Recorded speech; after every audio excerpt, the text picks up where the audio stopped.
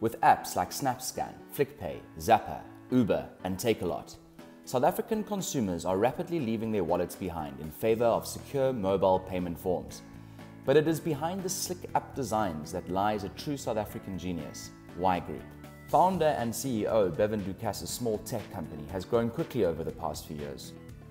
Bevan tells Fin24 about the power of the mobile phone and where his company is going next.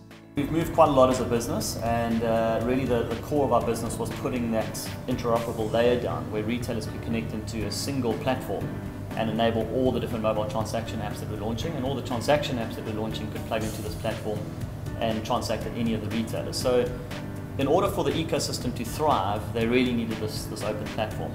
The second thing that we've done though is we believe payments has become a commodity, and I think charging for a transaction fee on payments really was a bit of a barrier to the market because they were seeing us as becoming this platform trying to wedge our way in between it.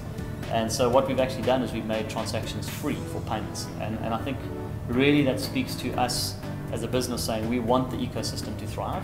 We believe if there is a standard way that people can transact in a retailer with the mobile phone, that the ecosystem will really thrive on that. And so that's what we've done as a business. We'll provide that layer to the market.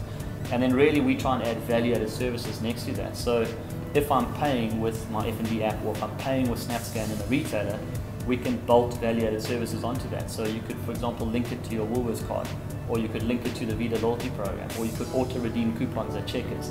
And our sort of ability through the platform to link these things is where we can generate revenue and value-added services. But at the same time, we're providing something that I think is really key in making mobile work in South Africa and in all the other Southern African countries.